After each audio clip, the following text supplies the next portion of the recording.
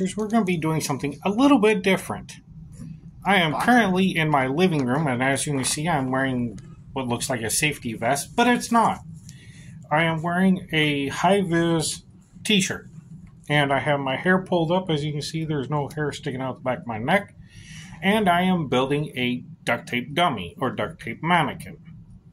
And I'm going to hand the camera off to the wife so she can walk around and we'll take progressive videos so I can explain what's going on and the best way to do this.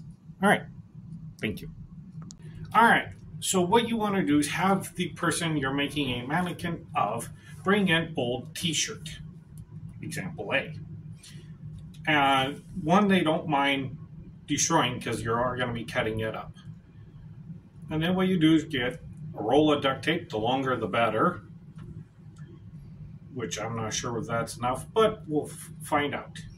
What we wanted to have them do is stand horizontal, feet flat on the ground, hold their arms out at basically a 45-degree angle, like 90, 45. This way you can get the size of their arms and their underarm. What you want to do is start with their arms, wrap the arms, but not so tight that it cuts off circulation, like mine can actually do if I flex a little bit, which is fine. Then you take and go around the chest to the back and back around to the chest, then over the shoulders. And you want to go for like right up against the collar, like here, one direction, like front to back, and then on the next layer, go from back to front. This way it pulls the fabric this way and then back this way, so it's pretty much even. And you work in going clockwise and counterclockwise until you are completely done. I'm getting to bondage my husband. Yeah, technically. It's not too bright with the background. There's a little bit of extra light, so go that way. That'll work.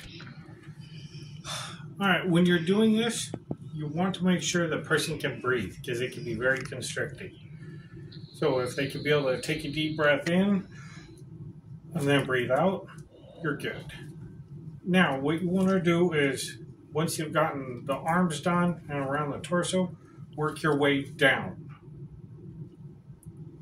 until you get to, well, their hips or where it needs to be. I wanted this little bit extra because I can fold this over and take the bottom once I fill it.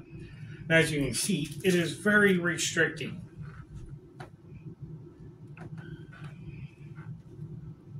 And like literally, I can't put my arms any further down than this.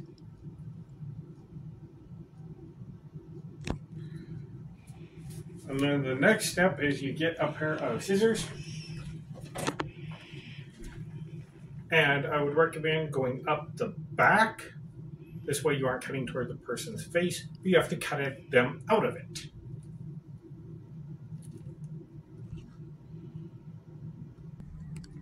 Okay.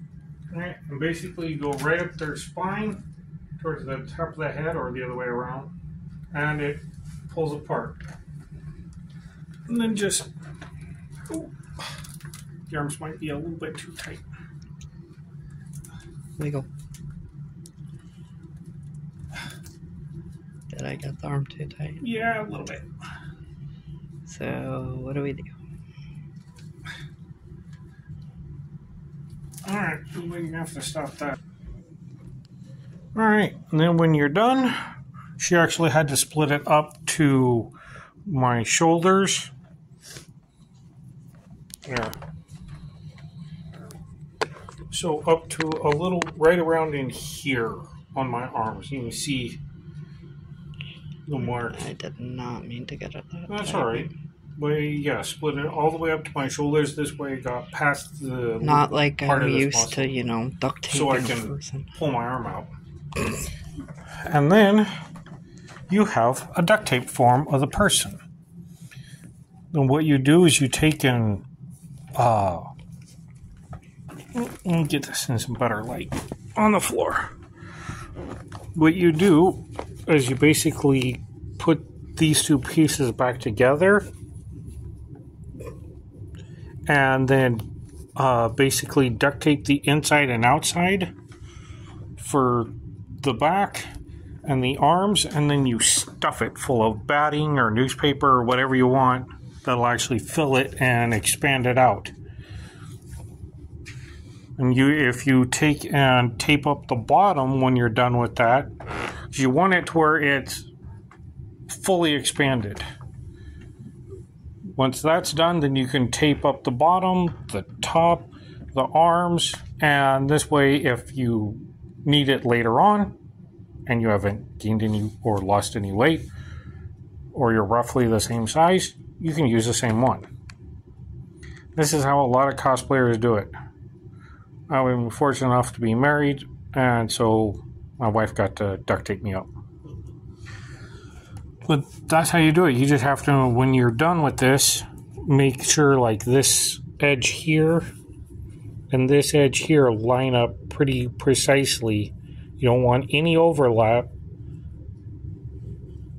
And then just put the piece of duct tape on there and putting it back together. And then once it's stuffed, you can go through and if you want, like cover up little areas like this.